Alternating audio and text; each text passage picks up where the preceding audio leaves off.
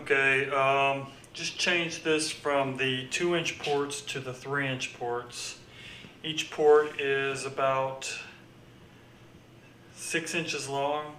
It is 6 inches long. Give me a box tune of about 32 hertz, which should play any normal music just fine. I have a little slope up to where I get to the frequency response of the speaker, but it's not much, and that flattens off pretty good for the rest of the frequency up to 120 hertz. That's where we have the speaker hard cut with the crossover. So I haven't played it. The sealant around the portholes is still drying. I actually etched one a little bit large, so I had to put quite a bit of sealant in there.